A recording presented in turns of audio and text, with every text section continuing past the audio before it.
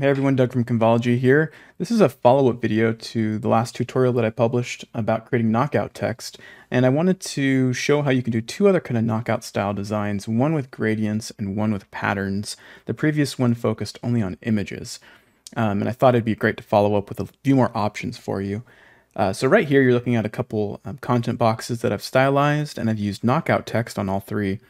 This knockout text here is a gradient. It goes from like a purple to a light color at the top, and I matched it to the button. This text here is also knockout, but I've placed a pattern behind it and some black text, which creates an interesting visual aesthetic here, and I did the same thing on the button. And on this last one, I just brought back the image effect for you, and I created a border on the box and on the button. I'm using an image background on the button to accomplish the same effect. So in a tutorial I'm doing probably tomorrow, I'm going to show you how to create some of these great background designs, and I'll make the templates available for download as well. So check out that video if you're interested. But for this one, let's take a look at real quick how to do the knockout text using patterns and gradients. So just like in the previous tutorial, which I'll link somewhere in the corner of this video, what you need to do is select your text. We'll work with this text at the top here. Is select your text, and then on the background style, be sure to add a image or a gradient. Let's look at the gradient first. So what I did was I added a gradient background, and let me take one step back first and delete this so you can see what I did. All right, so under background style, let's add a gradient. So I did a blue to this like salmon orange reddish color. Let's go ahead and change these colors up real quick to kind of show you what you can do. Let's choose like this lime green color, and then for the other color of our gradient, let's go with something like a, oh, that blue is fine, bluish lavender color. And let's adjust our gradient until we have it where we like it. That looks nice. So we've added our gradient, and we have our text on top. The color of the text doesn't matter. I choose black by default. Your theme will dictate what that is by default as well.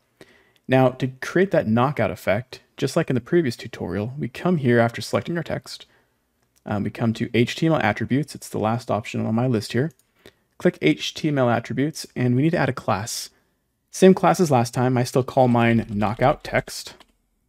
And once I've filled that out and left the field, you'll see now that my text has inherited the gradient background design. Now, that's accomplished by using this little piece of CSS. We click on the gear on the right-hand side of the screen for settings. We go to advanced settings, custom CSS. And here we go. We called it knockout text, and we just needed these two lines right here. We need the WebKit background clip text and the text fill color transparent. So once you've added those two, and I'll make that available for copying probably on convology.com. Once you've copied that in and pasted that in, you're good to go. Now, instead of knockout text, you could have called that HTML class. You could have called it background image. You could have called it anything you want as long as it's not being used by another class on your website. Now let's take a look at how to do the pattern. The pattern design is identical. So what we're going to do is we're going to leave the HTML class here because we're just going to make some design changes. So I'll continue to work with my text here at the top because it's nice and big for you to see. Let's add a pattern to this. So to add a pattern, we want to go back to our background style. And it's actually the last option here. They gave us these four. We have solid color, image, gradient, and pattern. If you click on pattern, you'll see that we have 5 options. We have the first one is, and that's kind of hard to see. Let's make it some obnoxious color so it's really bright. That's pretty bad. Let's go to, I don't know, maybe something like a yellow.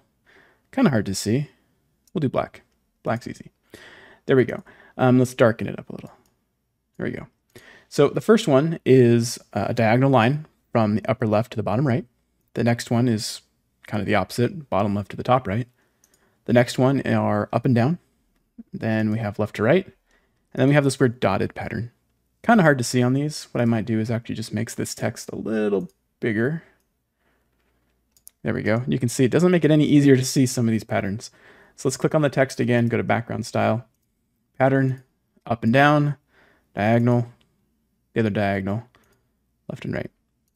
So it's kind of a neat effect. You can apply a pattern, and if you choose colors for the gradient, or here, let's make it a solid color. There we go. It's a lot easier to see. So depending on the colors that you choose, the pattern is going to be more visible or not. And I think that looks pretty good, right? You can create some really neat, gosh, if you do the patterns, it looks a little more retro than anything else. But you can create neat designs, something that maybe matches your brand, something that matches the style that you're going for on your page. And again, the gradient, it also gives you the opportunity to really kind of incorporate some of those modern design trends where a lot of people use gradients and blob backgrounds and things like that. But again, as you can see here, there's some 3 options of something you might do. And I just wanted to share that little quick tip on how to add gradients and patterns onto your text using 1 or 2 tiny little lines of CSS.